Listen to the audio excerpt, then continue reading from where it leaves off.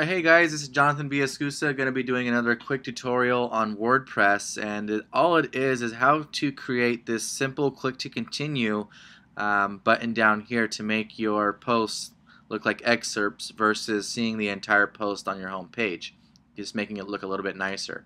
So all you need to do is go ahead and log into your account, and once you're in there, go into your all posts, okay, and check out which post you want to put up. If you don't already have one, go ahead and create the entire post and then do this when you're all done.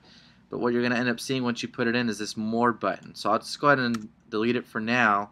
But typically what you want to do is when you put a picture on the left hand side, you want that more button to be inserted about halfway through the picture, like so. That way it looks nice and flush. Okay, so go ahead and put your cursor to the end of it, right, like so.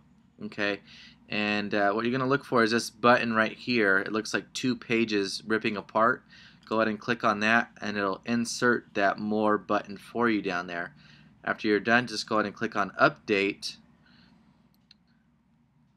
And after that's all done, we can go back to our home page, refresh it, and it will now look just like that. So it'll be nice and perfect, nice and clean looking. They can click on it and it'll go to the page with all the other additional information. So hope this video helped you guys out. If you like it, please like the video on YouTube, blast it out on your Facebook, Twitter, and your Google Plus now. And thanks for watching.